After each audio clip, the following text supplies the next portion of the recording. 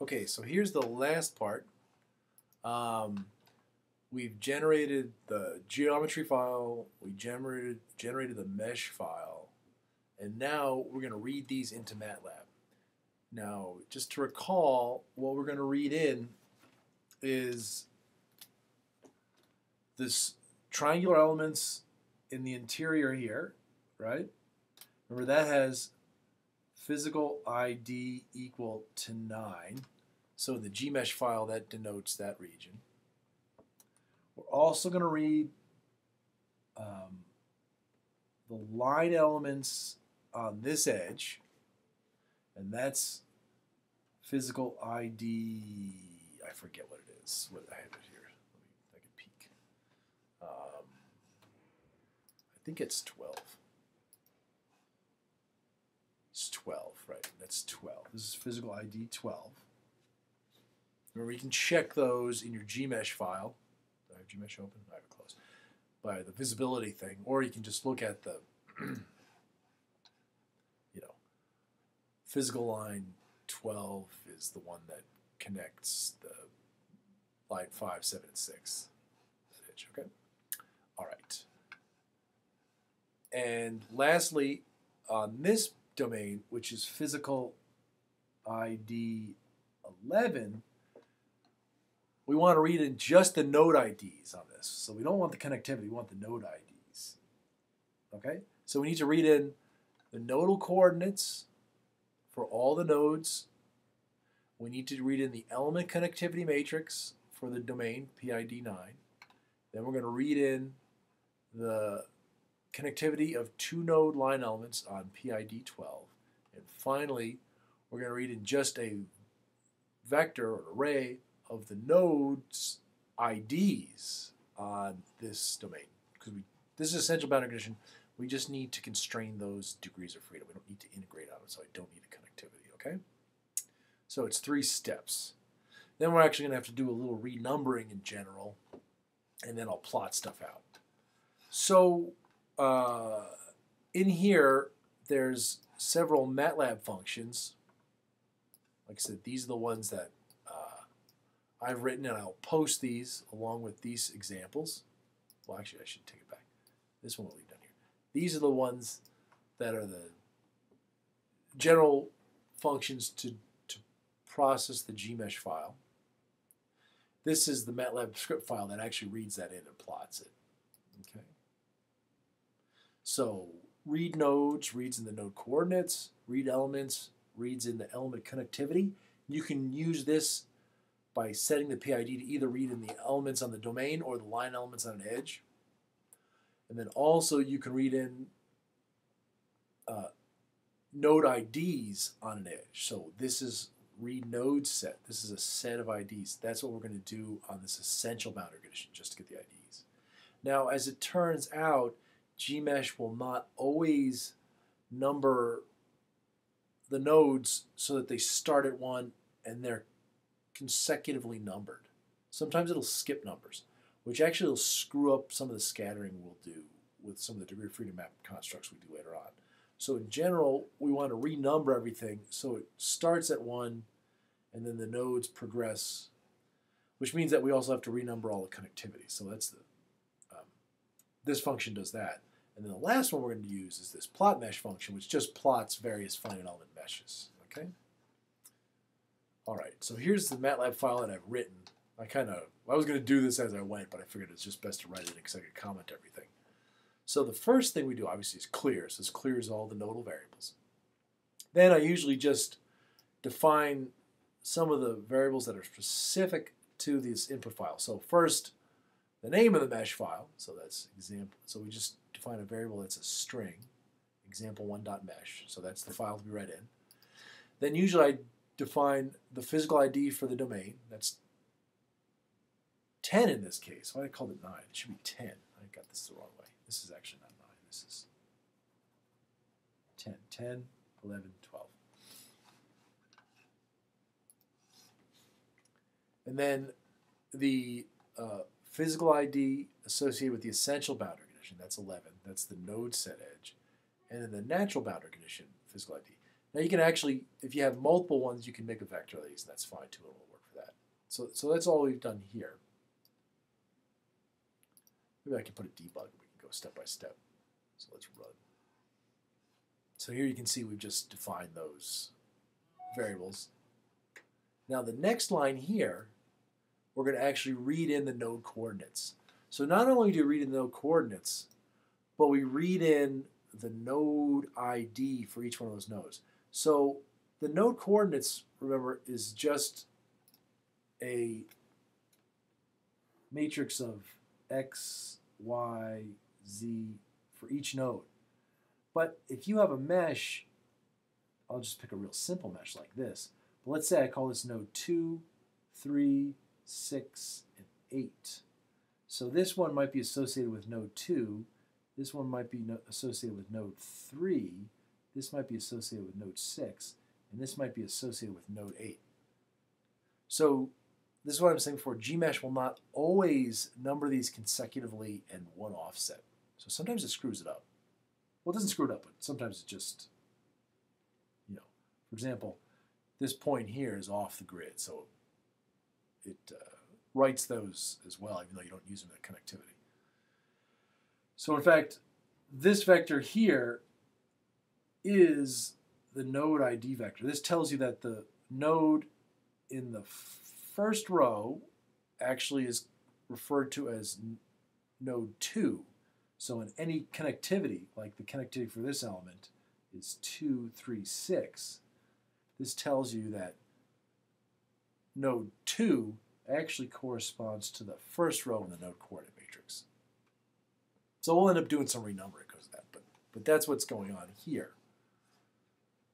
So this reads in the node coordinate matrix and then this vector of the node IDs. So if this is just 1, 2, 3, 4, 5, 6, 7, 8, then everything's good. But in general, it's not. So let's do that step. So now you see we've read in the nodes and the node ID. So node is 149 by 3. So obviously each 3 columns and there's 149 nodes. So you can see, node looks something like that. The Z coordinate is 0 for everything. And then if I look at the node IDs, let's see how this works out. See this, I think this one works out okay, because this just tells me that the first row is node 1, node 2, node 3, 4, 5, 6, 7, 8, 9, 10. It looks like it, you'd have to check all of them, see what it skipped any, but it looks like it did it right. So actually, in this case, I probably don't need to renumber.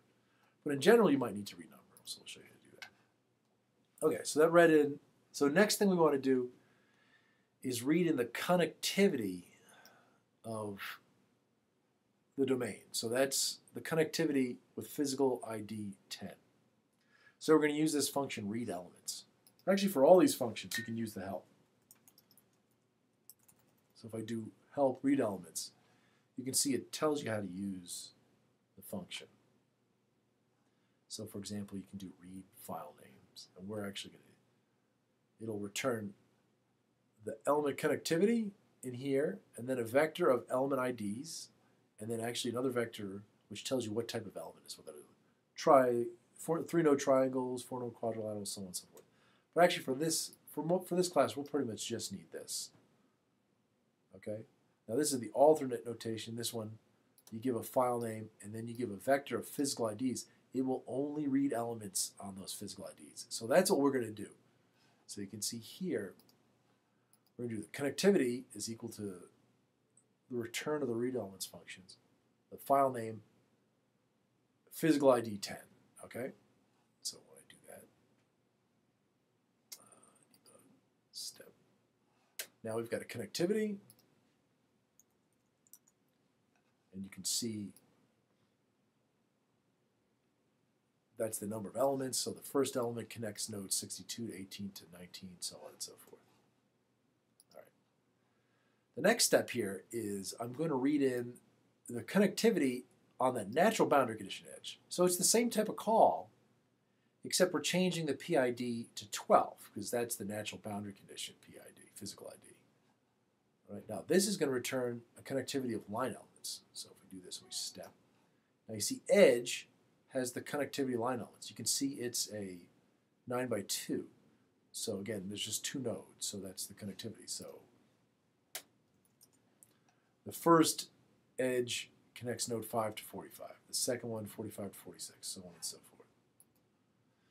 And finally, we want to read the node IDs on the top edge. So these are the top edge node IDs. We're going to use that with this function read node set. So you do help read node set. And all that does is if you give it a mesh file, Gmsh file name, and then the physical ID, it reads back a vector with all the IDs that are on that edge.